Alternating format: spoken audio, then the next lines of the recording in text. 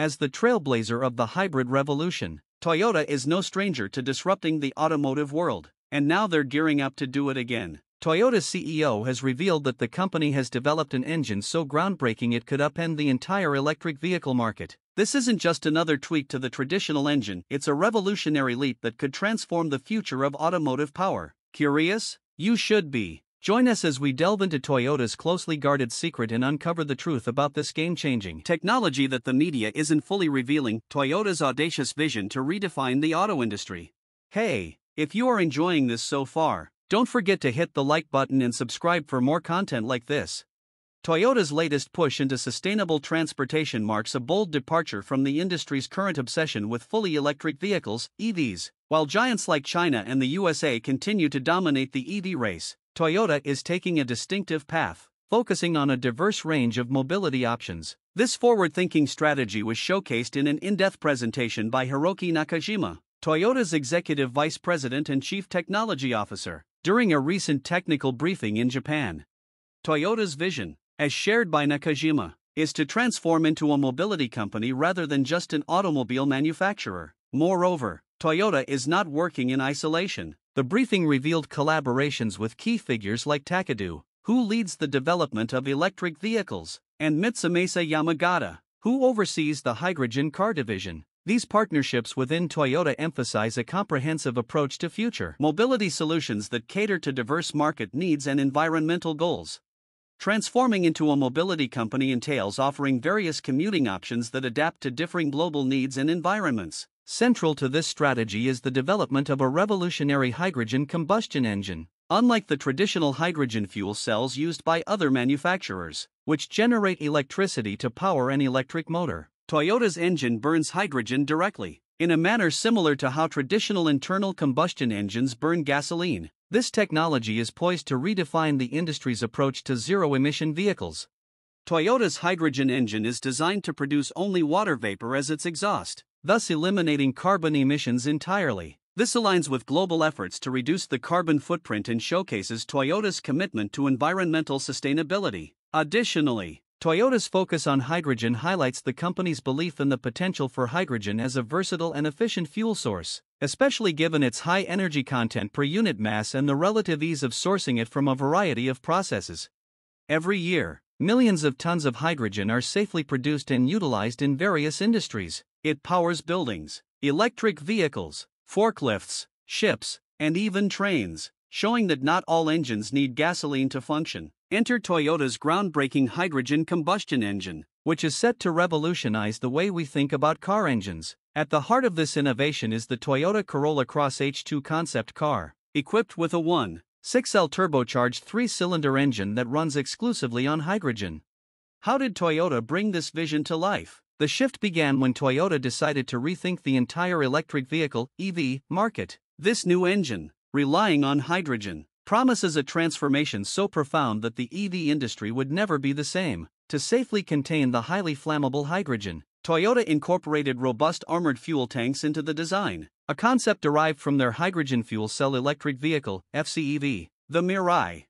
Despite its powerful capabilities, the Corolla Cross H2 concept is surprisingly efficient, requiring only 5 kilograms of hydrogen to cover approximately 300 miles. But what happens after the hydrogen is consumed? The vehicle produces only 50 L of water as a byproduct, which poses no harm to the environment, unlike carbon dioxide emissions.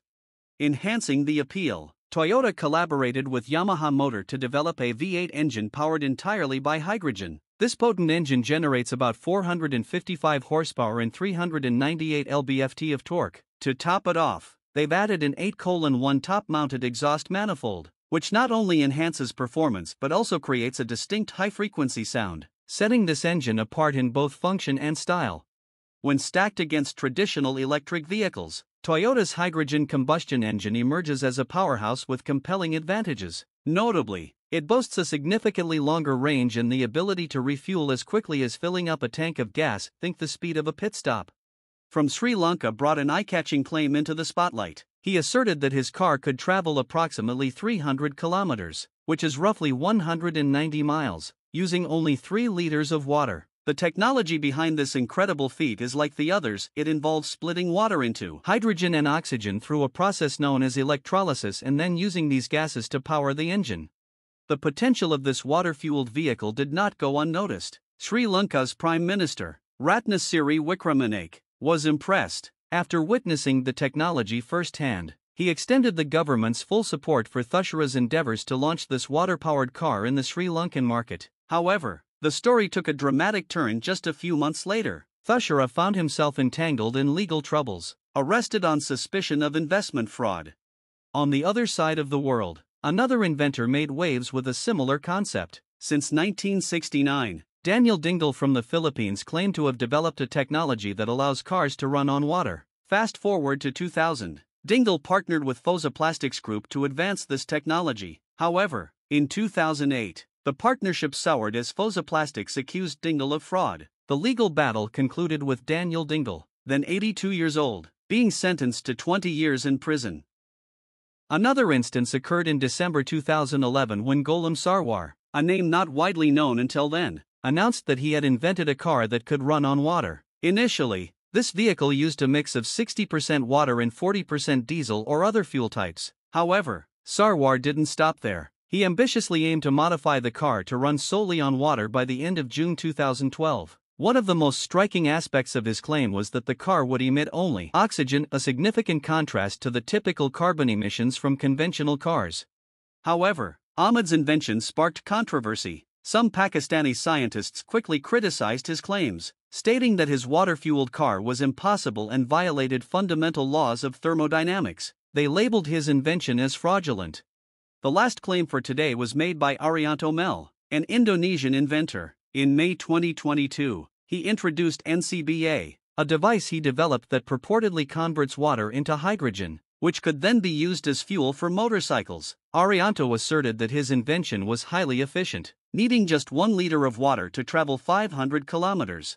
By July 2023, Arianto's claims escalated in prominence. He announced that prestigious Italian automobile manufacturers, including Lamborghini, Ducati, and Ferrari, showed interest in his invention, NCBA. His confidence in the device's potential was evident as he expressed his willingness to sell the technology to foreign companies for 15 billion rupiah. Despite his ambitious plans, Arianto voiced a strong disinterest in support from the Indonesian government and the National Research and Innovation Agency, claiming they had destroyed him.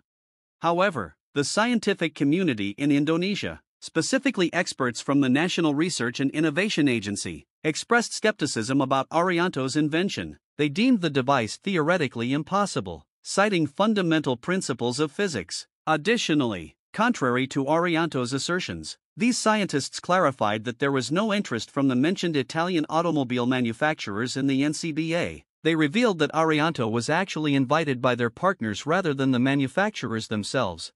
Thanks for watching. See you in the next video.